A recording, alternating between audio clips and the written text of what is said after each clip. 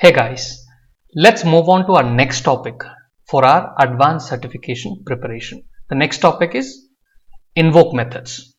Okay, in Invoke Methods, I'm going to give you 5 different scenario based examples. So do not hurry, go through this entire video so that any question that comes on Invoke method, you should be able to answer it. So let's get started. Okay, so Invoke method. First of all, let me show you one question, then I will go through the examples which I have prepared for you. So read this question. A developer is modifying a workflow which contains several invoke method activities. Okay, what is an attribute of invoke method activity? So it is very simple answer actually. So if you go here, you can see invoke method has got target type, target object, method name. These are the 3 attributes. Now if you go back to the question, this is a pretty simple. You will not get this question for sure. You will get something else. So however, let's answer this. To answer this, what is the execute and either target type or target object? Executes on either a target type or a target object. So this is a right answer, because in invoke method, either you can go for a target type or a target object, any one. Okay, I will show you that. Executes multiple VB.NET statement. This is incorrect, right? So this is incorrect. So what I said, when you get optional based question, which are the wrong ones, you should be able to remove it. Okay, so that you will be pretty sure the answer you are selecting is the right one. So this is wrong. Execute synchronously on a specified workflow. No, this is not a parallel activity. Executes a .xml file input argument. .xml file means invoke workflow, right? You will use a invoke workflow. So this is also not wrong. This is also wrong. So what is the right answer? This is your right answer. Okay. So you got this. Now let's move on to the real practical scenario based examples. Okay. This is required for you. Now look at this. Let's go very slow. Okay. So first what I have done, I have taken a build data table activity, and here I am simply writing. I have removed all the columns and I have made both the string and I have given a name called ID and written name. Okay, both are string type. Here I have given a value for the ID 1 and for the name I have given Rakesh. Okay. Now everything is getting stored in the variable. Which variable? DT1. Remember this, the first one is getting stored in the DT1, which has Rakesh, my name. Okay. Let's go to the build data table 2. Let's open this. Here what I have done, I have written the ID, same format, no change. String, name, ID, all same format you have to keep. Okay. So do this on your UiPath Studio. Here I have given 2 and here I have written Mohan and clicked on OK. So here this data is getting stored in which variable? DT2 variable. So you should be able to look at the image and should be able to understand. Okay. Remember DT1, DT2. Next I am using a invoke method activity. Here what I am doing in the target object. So anytime you are storing, let's say DT1 data, DT2, let's say you want to merge them. Merge means what? Let's say DT1 is there, below that you would like to add the next values. So you want to make it one data table. That is merging, right? One below the other. So here what I am saying, I am writing a merge. Now you have a question, Rakesh, what is this? Do I need to remember merge, this, that? How do I know? From where did you get it, merge? How did you get to know that you have to write the method name as merge? I will show you. Many people have that question. Let me first clarify that. Now for that, all you do, simply type, this is a data table variable we are dealing with, right? So simply write data table class, it's a class, data table class Microsoft, and hit on enter. You will get the very first link. Okay, data table class system dot. So just open this. Okay, so likewise any class that you will be dealing with, let's say data table, let's say I want to deal with console, let's say I would like to deal with zip file. So for everything there is a class, and that class I need to open in Microsoft Docs. So once you open this, scroll down. Okay, look at, go down, down. Here somewhere you would find something called a table called methods. Okay, so from here I am getting it to know, for me to merge 2 data tables, what method I should use. So I should look at this table, scroll down, and there should be somewhere called merge. Do you see merge? If you type merge, what this does, merge the specified data table with the current data table. So it is merging 2 data tables. So I am using this method merge. So here in the studio I am writing merge, getting it? Okay. This is the method you got to know. So how do you really configure the target object? So what I am doing, the target object is dt1. That means Rakesh, where my first name is the Rakesh, right? So here I am keeping the dt1. Then how do I pass the dt2? For that, go to the property, and in the property there is something called parameters. Click on this. Okay, click on the parameter. Here when you click on this, it will automatically create something like this, and here you just have to enter the another value you would like to add with that data table, right? Let me delete this extra thing that I've added just now. Delete. Let me cancel it. Okay, so what I'm doing here in data table, and I'm passing dt2. Okay, you might get similar kind of images, and it will ask what would be the output. So what would be the output of this? Tell me first. So what I'm doing with dt1, I am passing the dt2. dt1 is there, I am passing the dt2 as a parameter. So what would happen under dt1, dt2 will get merged, right? That is the meaning. So here I am doing a object output data table. So here the output of this merge will store in dt1 or dt2 variable, because target object is dt1. Under dt1 the dt2 will get added, so the output will be stored in dt1. Remember this. Okay, now here output data table, I am converting that to a text variable called output. I am passing dt1 because target object is dt1. Mean in that target it is going to hit the dt2 target, right? Target is going to hit the dt2. So dt1 become a big one now, including the data of dt1 and dt2. So here I'm passing the dt1 and storing it to a text variable called output, and I'm seeing the value. So what would be the output of this? If I ask you, if this is a question, what is the answer? So it will say 1 Rakesh and then 2 Mohan, or it will say 2 Mohan and then 1 Rakesh. How the output would come? Okay, because your target element is dt1, so dt1 will remain on the top, the values would remain on the top, and below that the next 2 and Mohan will come. So let me run it. Getting it, right? You need to understand and practically do this. Okay, do not go to exam without practically you trying all this on your UiPath Studio. Okay, your practical understanding is required. All right, so I have executed. Let's see the output.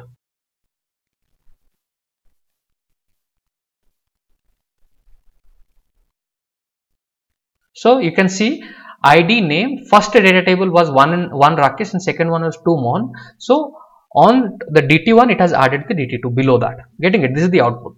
What will happen if you do the reverse? Let's say I'm writing dt2 here and passing the parameter as dt1. Experiment and comment me the output under the video. Comment it. Yeah, this should be the output. Okay. So okay, if you have got the understanding, you will be able to let me know the output. Done. Let's move on to our second example. Okay, in this second example, what I am doing, I am using a list. Okay, so before using any target class, let's say it's a list, right, list type. So if you see the list variable, what I did, I went to the variable panel, created a list variable, and here I have selected the list integer type. And how do you initiate a list? To look at the how I have written new list of int 32. All this, how do you initialize a dictionary, how do you initialize a list array, all of the things would be pretty clear before you get into the exam. So look at this example here, you get to know how I am creating a list. So what are the values there in the list? 1, 2, 3. Okay, let's say I would like to add some new value to the list. So which method I should use? Let's say I do not know, I don't know what is the method name, or I forgot the method name. So what I said, you should again search for what? List class Microsoft. Simply type list class Microsoft. This page will open on your Google, and then scroll down to the table where you will have methods. Okay, so you have methods. So the very first one itself, add. What is the definition? When you use the method add, that means adds an object to end of the list. Meaning is clear. Let's go back to the studio. Here I am writing add, and the target object is list1. Now how do I pass the value? Always use the parameter. Click on the parameter, and here I am passing the value 4. So do this on your UiPath Studio. That's where you will have a complete understanding. Okay, do this. So you added 4. So what would be the output of this? If I ask you what would be the output when I use a for each loop and run through the list and use a log message, what would be the output?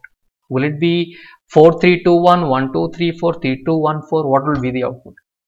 Okay, so looking at the data, you should say, so 1 2 3 is the primary data, I'm adding 4, so it should be 1 2 3 4, right? So let's see that. Let's debug this. So if this kind of image based questions will be coming, if you know how things function, right, and you should go through that Microsoft document, okay, to know few common methods, are, go through that. So this will help you. Any kind of method is used, you get to know how what would be the output. Okay, so what is happening here? Look at the output panel, 1 2 3, then it has added 4, getting it, and execution completed. So second example is clear. Let's move on to the third example. Okay, so here again I'm using a list class. So let's go to the list class, and I'm using a method name called add range. What is the meaning of add range? Let's see that. So here is something called add range method name. Add the element of the specified collection to the end of list. That means list is a collection. So list 1, I want to add another list 2 into that. In the list 1, I would like to add one more list. So last time I have added only one value, one integer I have added. Here I want to add 2 lists, right? So add range will be used, add range methods. Okay, like this you have to read this. So at least not everything you need to remember, but few common things you should remember. Okay, so let's go. So I have used a add range. Look at the parameter value. First let's look at the variable. So I have created 2 lists, list 1, list 2, and the list 1 contains what? 1 2 3, and the list 2 contains what? 4 5 6. Okay, so always remember target object means below that the other thing we are adding, remember that. Okay, otherwise they will alternatively options will be given and you might be confused what should be the right answer. So target object is list 1. So list 1 contains 1 2 3. Go to the parameter, and what are list 2 I am adding, which is 4 5 6, right? I am passing it as a parameter. Okay, so it will do the adding, and once I added, what would be the output of this? 1 2 3 4 5 6, right? Let's run it. So do all this how I am doing, no, exactly you create and run it on your own. You will have a complete understanding after you watch it.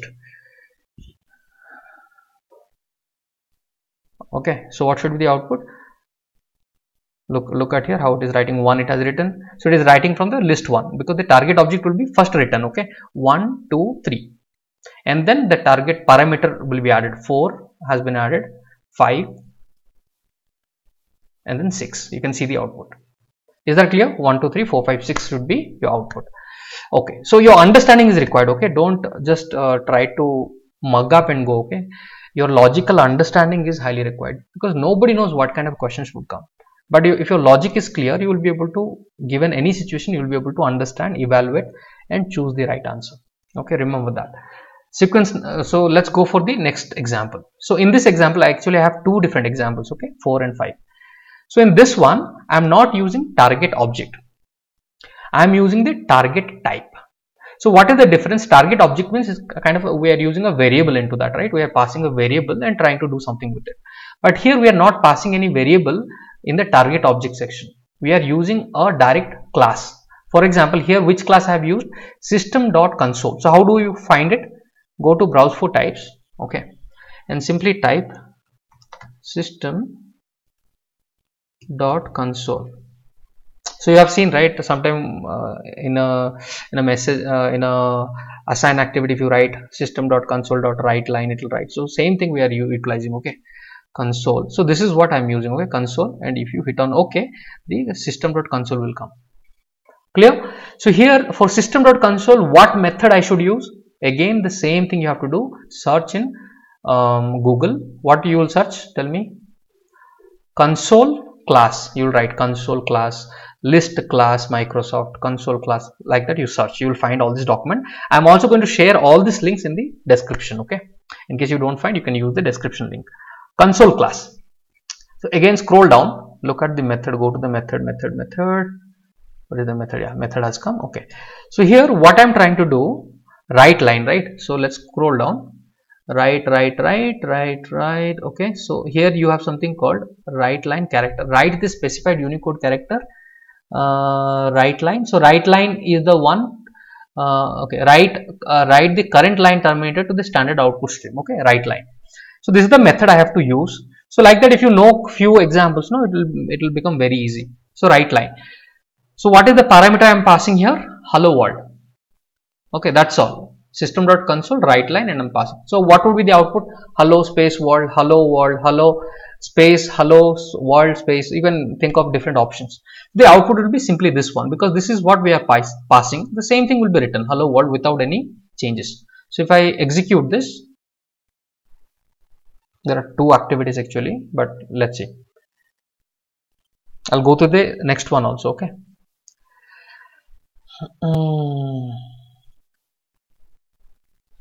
So you can see hello world. The first, look at the first one, hello world has come. Okay, for the first activity.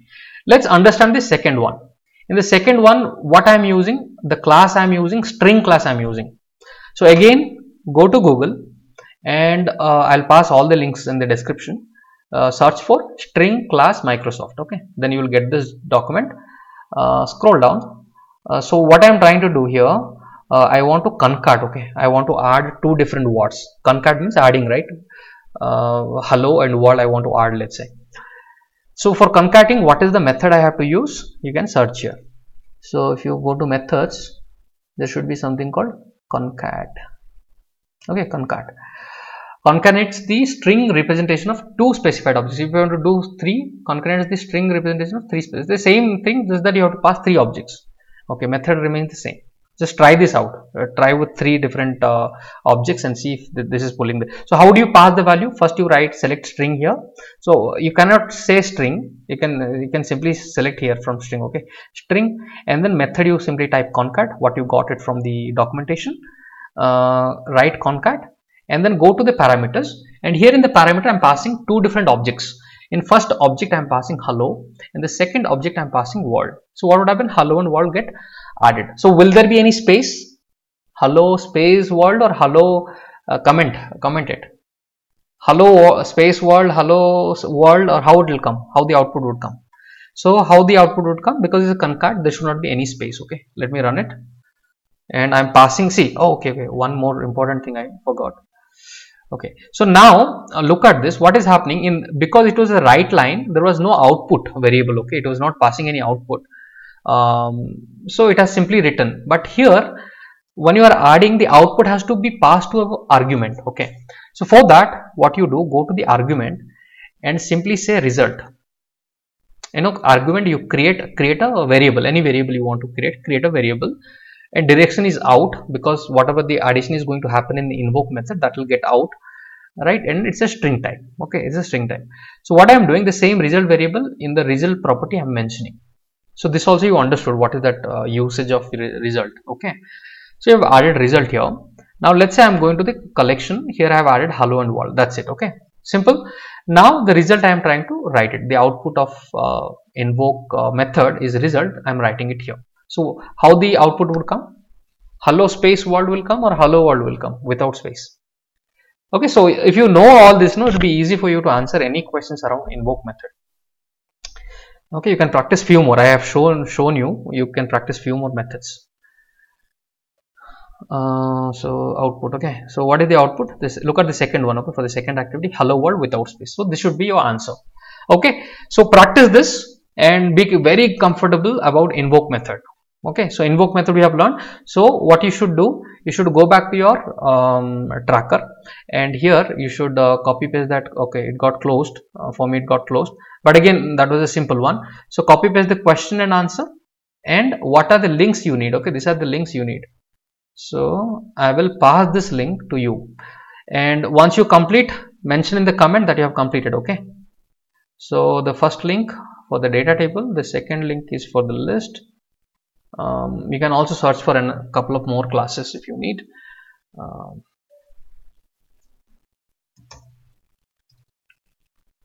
And this is for console. So once you understood how things are functioning, it will be easy.